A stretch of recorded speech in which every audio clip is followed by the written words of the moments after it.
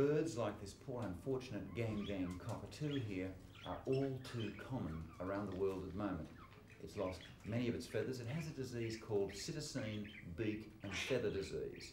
Now cytosine of course means parrots. This disease affects parrots and it's been known in the budgerigar for maybe over 100 years. Typically in the budgie, you'll notice the feathers that the bird needs to fly with break off. They're often referred to in budgerigars as French malt budgies, or indeed just as runners, because they can't fly. The irony is that whilst the disease has been around for a long time, it's only in the last few years that scientists have begun to understand it. We recognised it as being a virus infection about 5 years ago, and that was as a result of fairly straightforward pathological examination of the feathers, affected feathers, and other tissues in the bird. The major sign of beak and feather disease, predictably enough, is a loss of feathers, particularly the tail feathers and the flight feathers on the wing. Budgerigars seem less seriously affected by the disease than some other species of parrots and don't often die. However, many of the others, like galahs and cockatoos, do. The main reason is that the virus affects the immune system of the bird by destroying cells in the major immune organs like the thymus, leaving the bird susceptible to other infections. Now, we've seen this obviously in captive birds. What about in the wild? Well, it certainly exists in some species in the wild. It's quite common in sulphur-crested cockatoos in eastern Australia. It's common in galahs in some places. It occurs here in wild galahs in Perth. It occurs quite commonly here in wild 28 parrots. It definitely occurs in wild lorikeets in New South Wales, king parrots.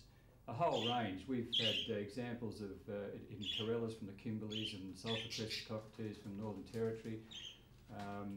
So, you know, really I think it could occur in any species of wild bird.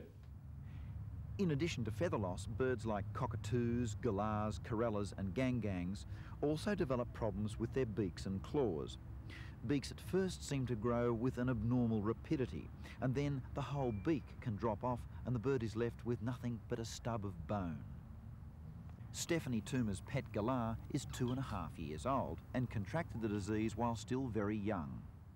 As you can see, his beak has changed shape completely.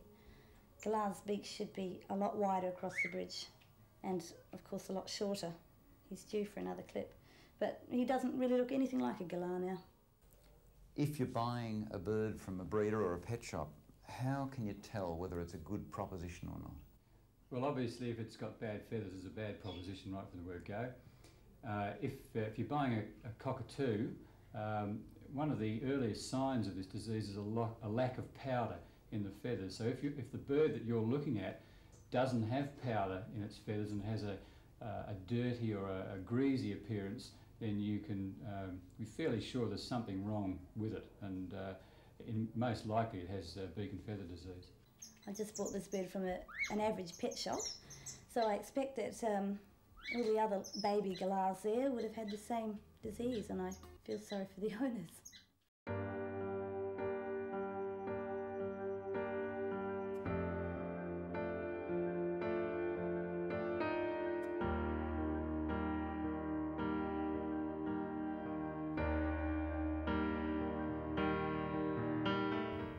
One important way of controlling the spread of the disease is to thoroughly clean, disinfect or burn the nests between clutches of birds. However, as yet no vaccine has been developed and probably won't be in the near future.